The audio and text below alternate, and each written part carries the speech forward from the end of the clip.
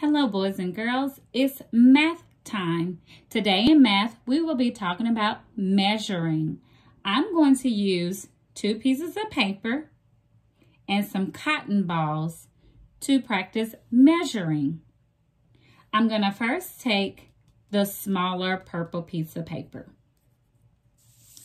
I'm going to use some of my cotton balls to see how long my piece of paper is. So if you don't have cotton balls around your house, maybe you can find some toothpicks or some paper clips. So I want you to watch me measure how long this piece of paper is. And this is a purple piece of paper. So to measure my paper, I'm going to line my cotton balls up beside the paper. Uh-oh, got stuck on my finger.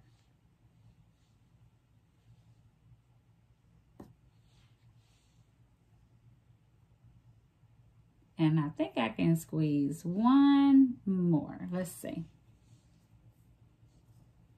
Yes. All right. So I took my cotton balls and I lined them up along the side of my piece of paper. Now I can count how many cotton balls long my paper is. 1, 2, 3, 4, 5. Now I'm going to measure the longer piece of purple paper. Let's see how many cotton balls it takes to measure this piece. So I'm going to line them up beside the paper.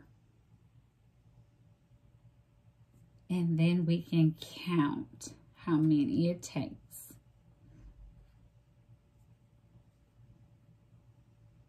Let's see if I can squeeze another one in there. Yes, very good. Now I can count and see how many cotton balls it took to measure this piece of paper. Let's go. 1, 2, 3, 4, 5, 6, 7.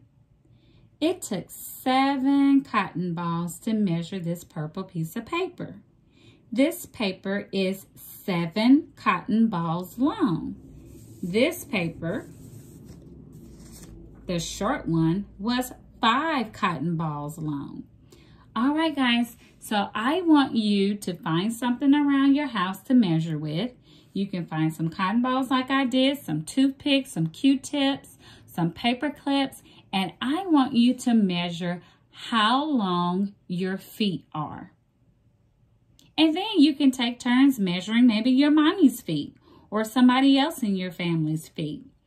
Let's see if you can do it. Have fun and enjoy this activity.